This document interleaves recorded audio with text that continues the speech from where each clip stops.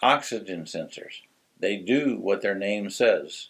They sense, measure, and report the amount of oxygen left over in the exhaust after combustion takes place. They are used to ensure the correct air-fuel mixture, to make sure our air-fuel mixture is balanced. OBD2 requires both pre- and post-converter sensors.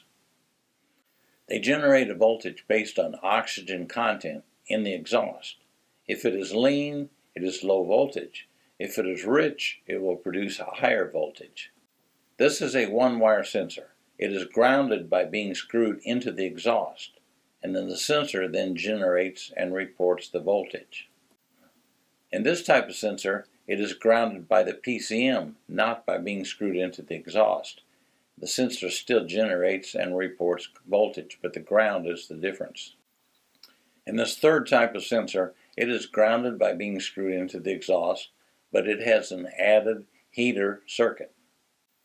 This fourth style is really a combination of the other three. Can you tell the difference between these two types of oxygen sensors?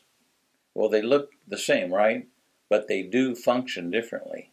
One is a conventional type, and the other is a wideband type.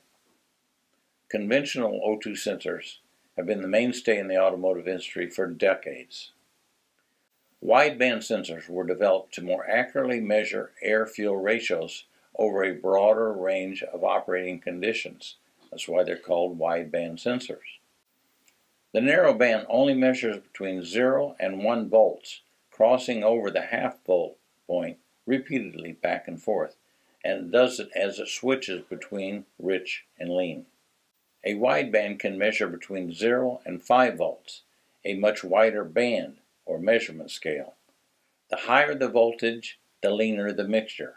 So it doesn't report just that it's lean or high, it can report how high or how lean. And the lower voltage is a richer mixture. Notice that they both report rich and lean conditions. One switches back and forth between rich and lean and switches voltage high or low. Now the other does not switch, but instead it increases or decreases the reported voltage.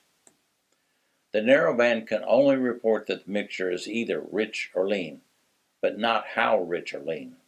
And the wideband can report how rich or how lean the fuel mixture is.